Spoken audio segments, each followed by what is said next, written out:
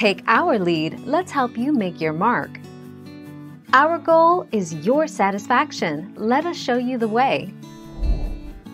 The Conjuring 2. Knowing how special Ed was in her life, Valak shows her a vision with Ed being impaled.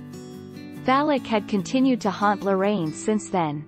After Ed was compelled by a dream to paint Valak in nun form, Valak itself chooses the form to torment Lorraine, using the painting to its advantage.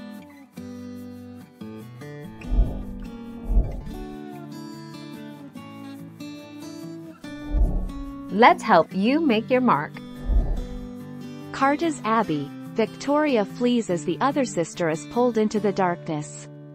It's later revealed that these two characters are the last surviving nuns in St. Carta's, leaving Valak determined to possess one of their bodies so it can move out into the world beyond the abbey's walls.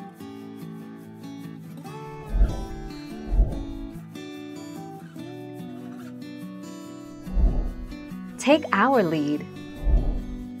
Valak was only released in World War II when bombs damaged the abbey and broke the physical seal holding it back. Since then, the nuns have been praying round the clock to hold the evil back. Eventually, though, their vigil broke, Valak was freed and all the sisters were killed.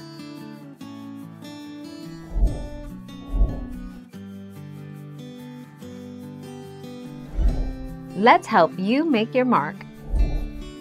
It's revealed to the audience that the two nuns from the opening scene, one killed by Valak in the abbey's catacombs, and the other taking her own life, were actually the final two nuns in the abbey, trying to keep Valak from possessing a human form and entering the wider world beyond St. Carta's walls.